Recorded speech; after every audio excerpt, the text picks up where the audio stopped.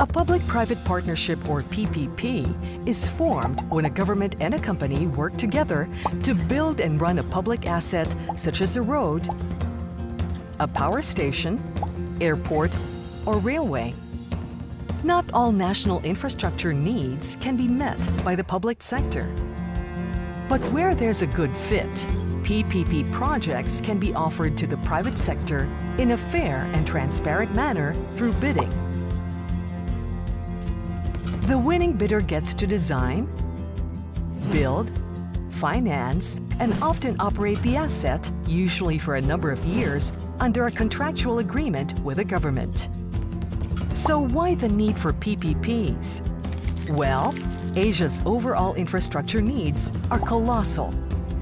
ADB estimates that the infrastructure needs of Asia and the Pacific amount to over $1.7 trillion each year.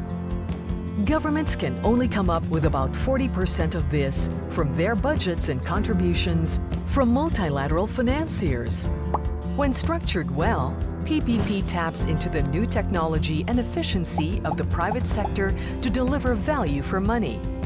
There are major advantages for all parties. For a start, it helps governments to get the best value and structure, as bidders will compete against each other to build the asset or run the service at the lowest possible cost. PPPs can also improve public sector management. They encourage governments to build strong and effective legal and regulatory structures to ensure that the assets are run properly.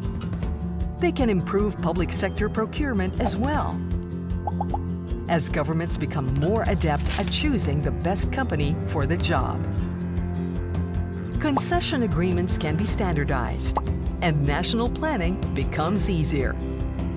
From the company's perspective, there needs to be a stable revenue stream, manageable risks, good support from the government, and contractually agreed comprehensive performance targets.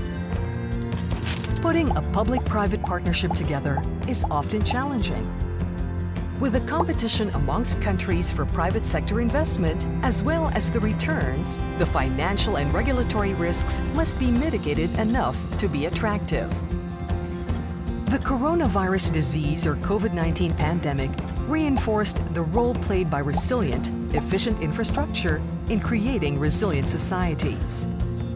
PPPs can help deliver the critical infrastructure facilities needed to build back better from the pandemic.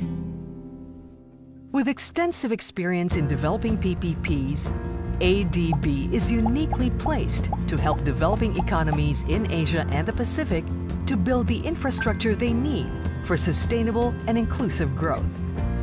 ADB's comprehensive support, from enabling environment to sovereign and private financing, as well as its long-standing commitment to development and strong reputation as an honest broker, helps to build support and trust from all parties involved in a PPP project.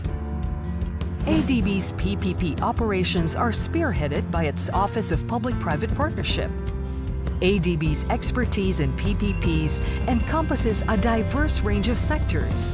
We help our developing member countries to deliver high-quality roads and railways, as well as facilities for water, sanitation and district heating, solid waste management, renewable energy, vaccine research and development, elderly care, and information technology.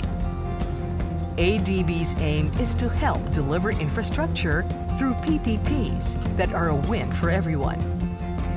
We do this by developing sustainable projects with the right balance of risks and benefits that attract private sector interest but deliver value for money to the government.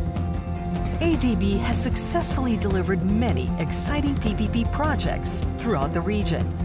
Its projects have reduced congestion on the bustling highways of Dhaka, provided heating solutions in Uzbekistan's capital Tashkent, helped promote sustainable development in the green New Clark City in the Philippines, and introduced solar energy to the sun-drenched Koror and Babeldaob Islands of Palau, and delivered the cost-efficient solar projects in Asia. ADB has been with the region since the start of its PPP journey.